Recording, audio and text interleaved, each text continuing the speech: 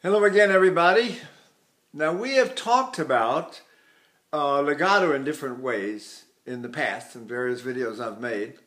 We talked about at one point about the down bow. Remember the down bow? That's a sort of physical manifestation of what our imagination is doing. And so when we sing, we imagine that we're doing intervals like this. No up bows. We go ah.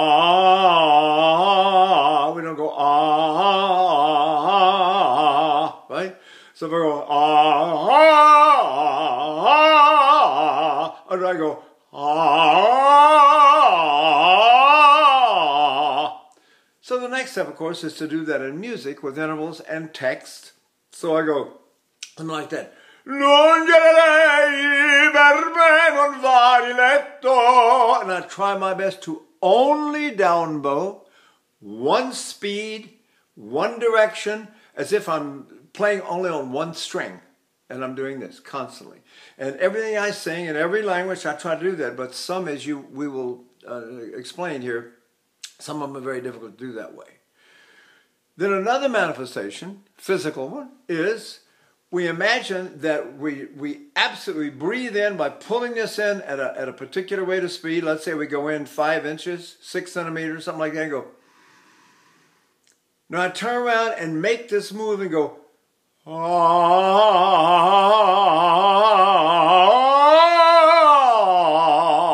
and I'm trying to maintain exactly a mirror image of the way I breathed in.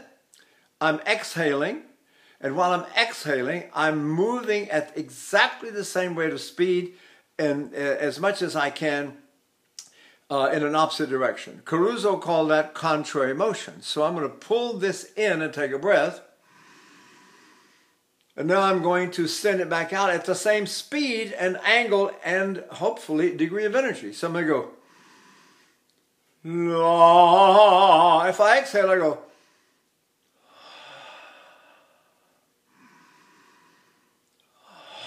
Now make that with noise so people can hear it on the tapes. Ideally, I would do everything silently. I'd go. And my inhalation and exhalation would be totally silent. I'd try my best. Imagine I'm making recordings and I've got a microphone right here. Or singing with the microphone. You don't want to hear while I'm singing. So you can do it silently. So I go. You stand there, nobody even knows you took a breath. And then you start singing, and you do this way of leaning. You go, ah, or you down bow, ah,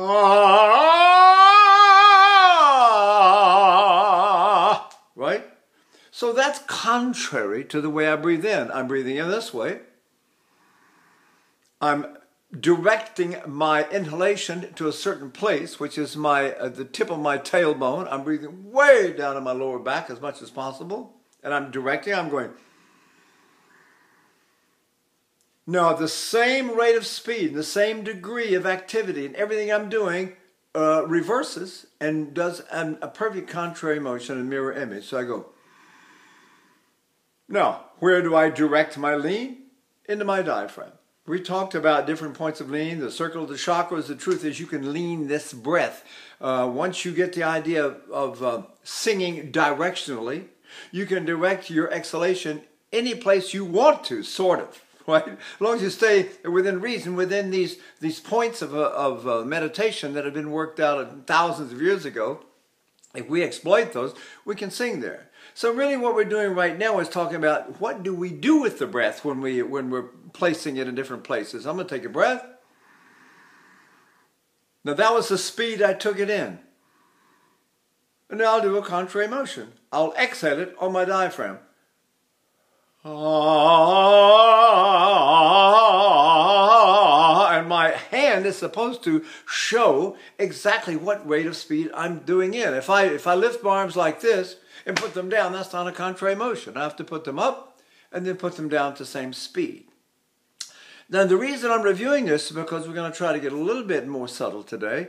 We did down bow and then we did absolute physical hand movement as a reflection of what we're doing in our diaphragm.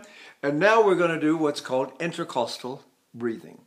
Intercostal breathing means that I breathe in a way that the intercostal muscles inside the ribs expand the ribs. And George London used to say, nothing moves unless the breathing moves it. So I don't just expand my ribs like that. I have to, if I'm going to do intercostal breathing, I have to literally breathe in order to get this process to happen. So the way I breathe is I tuck this in right here as I'm breathing in. And then I exhale against that while I'm singing. So it looks like this. I go, la, la. So you can see that I'm inhaling and exhaling. And it's called intercostal breathing, to breathe this way. It's you'll find it in books. Giacomo Laudi Volpi talks about it in his book. A lot of great singers use one of the best videos is Leonard Warren singing "None But the Lonely Heart" by Tchaikovsky, and you see this magnificent breath process. George London used to call it the machine. Make them work the machine, Mike. Make them work the machine. The machine produces everything. I don't need to worry about all of this focusing and all the lifting and all that. If I can get my machine to run, do I really need to do something more than that? If I can breathe and get this inhalation exhalation process in order, and I'm going to breathe intercostal in my intercostal process, I'm going to do this. I'm going to go. Now there's all that breath sitting way down in my lower back. Now what do I do with it? I exhale it against my diaphragm. Like that. Tito Schipa and Claudio Muzzo called it sighing. So if I went,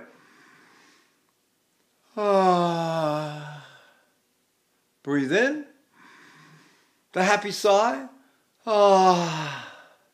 right? Breathe in, the wistful sigh, There are all these possibilities for sighing, but sighing is also a form of exhaling from the intercostal process. I breathe in, I'll sigh once. Now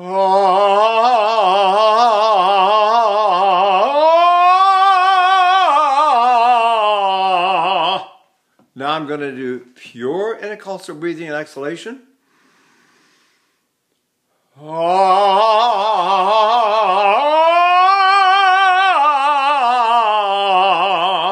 So you realize that if you breathe intercostically, right? I breathe.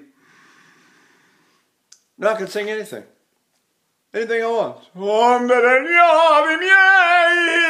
But that's exhaled at exactly the rate and reflection of what I did when I went in. It's an ideally mirror image. So all of these terms that we use, down bowing and solar plexus guiding, and all these things that we do, they're all have to do with breath control, which means diaphragmatic and rib control. These intercostal muscles are released gradually as the air leaves. So nothing moves unless the breath moves it. So I'm going to breathe in.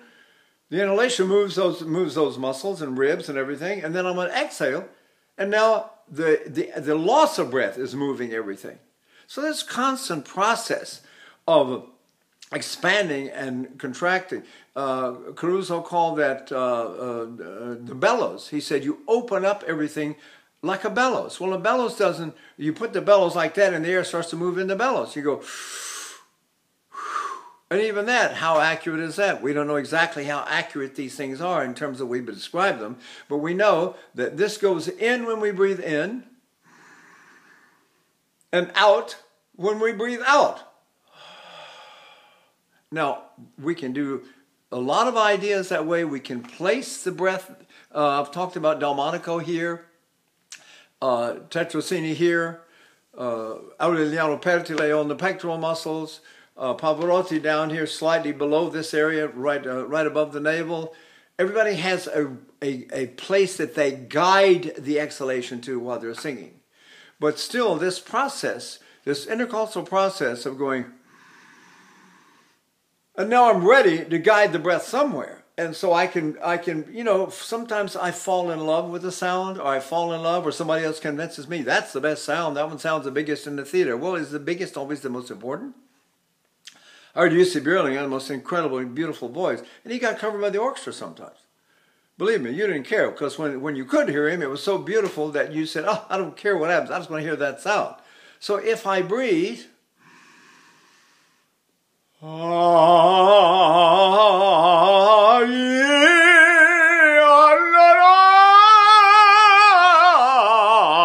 I'm guiding my exhalation the entire time I'm singing based on intercostal breathing.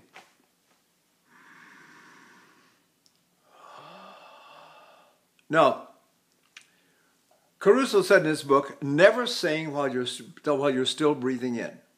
On the other hand, there are some great singers in the German world, German speaking world, German repertoire world, who sing while they're breathing in. They go, ah, they call it verhalten. It's a way of stopping the breath inward. Ah, and you can certainly sing that way.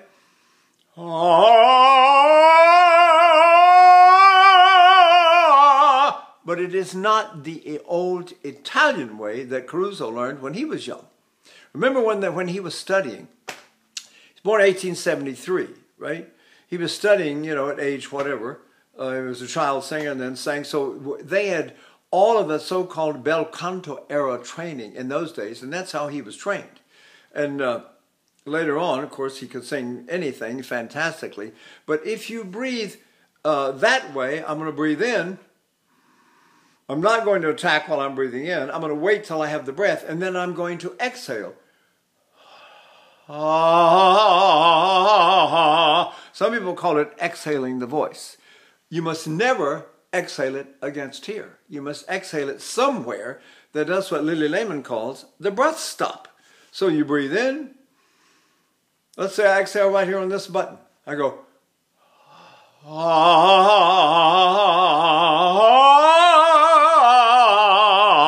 I can sing that way, right? Breathe in.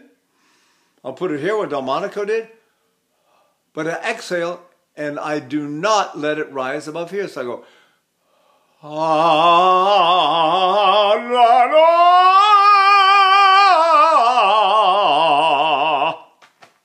breathe in, pull it in, aim it at the lower back, and then you start to sing and you put it here and you go, and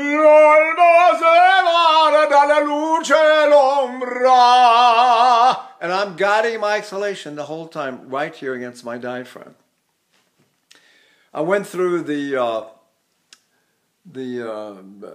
circle of the chakras, and I've done various tapes to show how you can lean this in different places. What I really wanted to do today was define this term, intercostal breathing. It is a way of breathing where this goes in, everything goes down, the ribs expand. Like I don't expand my ribs like this because it makes me tight and I get reactions. So I don't let anything move unless the breathing moves it. So I'm going to breathe. And then my ribs went out like crazy. And then when I start to sing, I do a contrary motion, which means I exhale right here in the spot that I was pulling in before. So I go,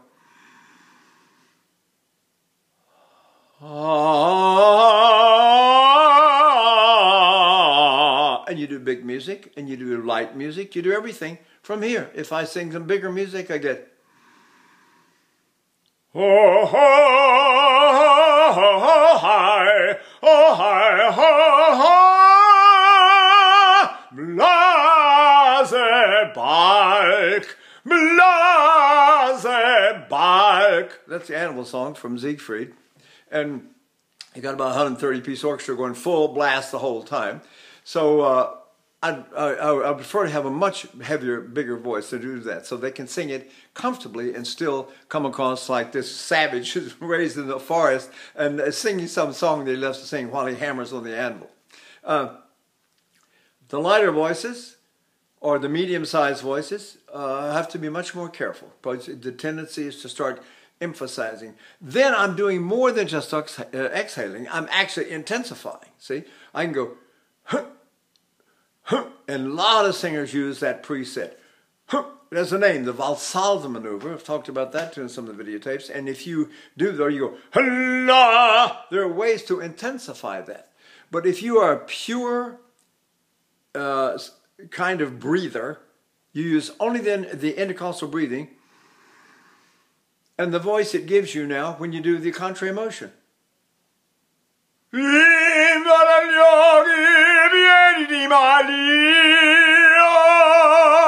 See that? Doch mich umgarnen finstere Mächte, mich fast Verzweiflung, voll der Spott, mich fast Verzweiflung, voll der Spott. In other words, you can sing any kind of music with an intercostal breathing method, but your voice may not be adequate for the competition that the orchestra provides. And the orchestra can really set up a lot of noise down there. Depends on the composer. Some of the composers were more aware of such things, and they would take out some of the most competitive sounds, some of the winds, they'll take them out, and you'll have a violin accompaniment. Well, that'll let you sing, that'll let you be heard a little bit better in a lower tessitura or with an orchestra playing louder. Then some conductors play loud. You can't get the conductor to hold the orchestra down. It's very difficult for the orchestra to play sort of softly all night so that the singer can be heard. You wish it were not that way. You wish you just had so much voice you could just relax and be heard no matter what. But the main thing is to learn all these various breathing methods so that you are a free artist. You're a free vocal artist. You can then decide what you want to do. This is one that needs to be practiced all the time. Pull it in when you breathe. You can see it going in. I go like this. Now let's add something on here that can be a little bit confusing, but you have to understand it. When I'm absolutely full, this will want to go back out slightly. So watch, I go. See that? Right at the end of the breath, when I'm really full. Now some of the singers, some of the younger singers are going to fill up sooner, and some of the singers who have greater capacity than I do will fill up later. But it will happen eventually at the end of your inhalation. So if I breathe in, and that's all the room I have, it comes out real early. I go, and there it is.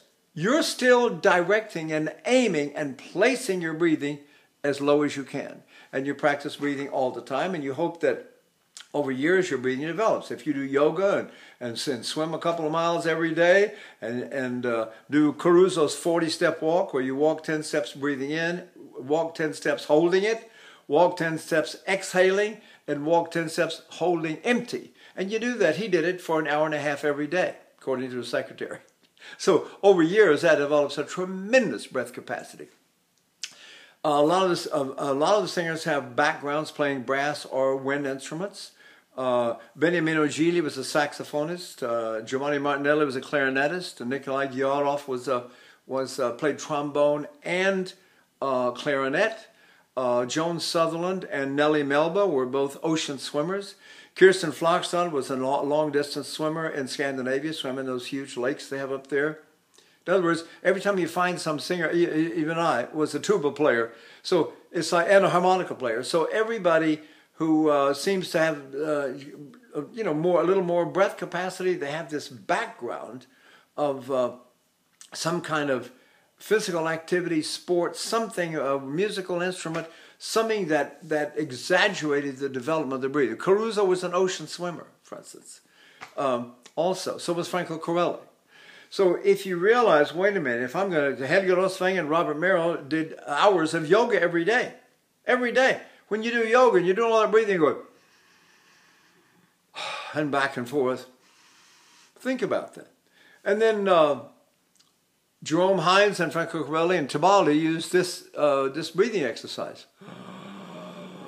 Now look what happens right here when I do that. See, that's called the Muller maneuver. It has a name. Breathing against a closed glottis. So I go. Jerome Hines sang at the Metropolitan Opera over 50 years, never had a vocal problem. It doesn't damage or do anything to the throat at all.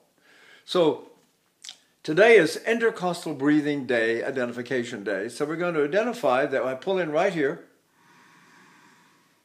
And then I do a contrary motion. Ah, ee, ah. Breathe. Ah, ee, ah. That's all. That's all there is to it. If you practice this constantly, you will get not only capacity, but you will get control.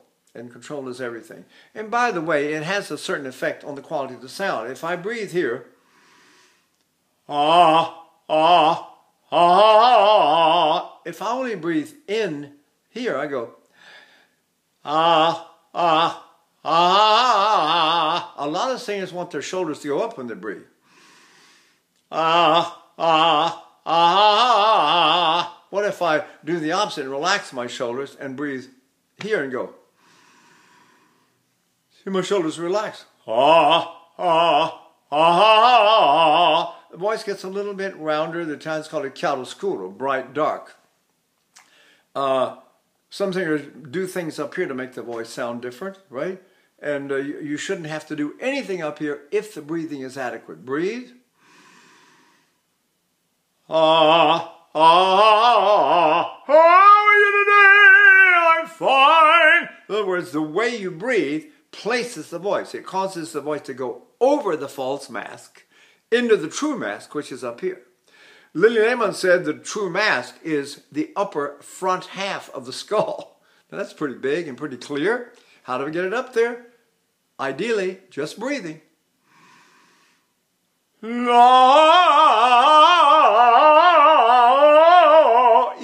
the nasalized vowels in French. If I breathe this way, I go.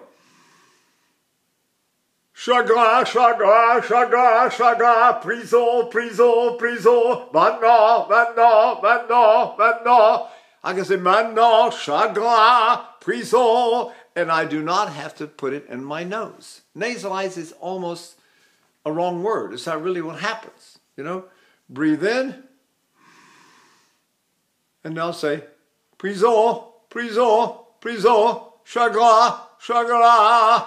I don't want to be down here and have to sing a high note, that's for sure, right? Chagrin, no, I don't want that. So I breathe in, I go, contrary motion, chagrin,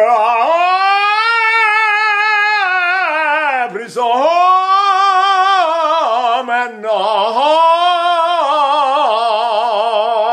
none of that goes in my nose, and the people can understand me perfectly well. Okay, hope that's clear. Thank you. Bye.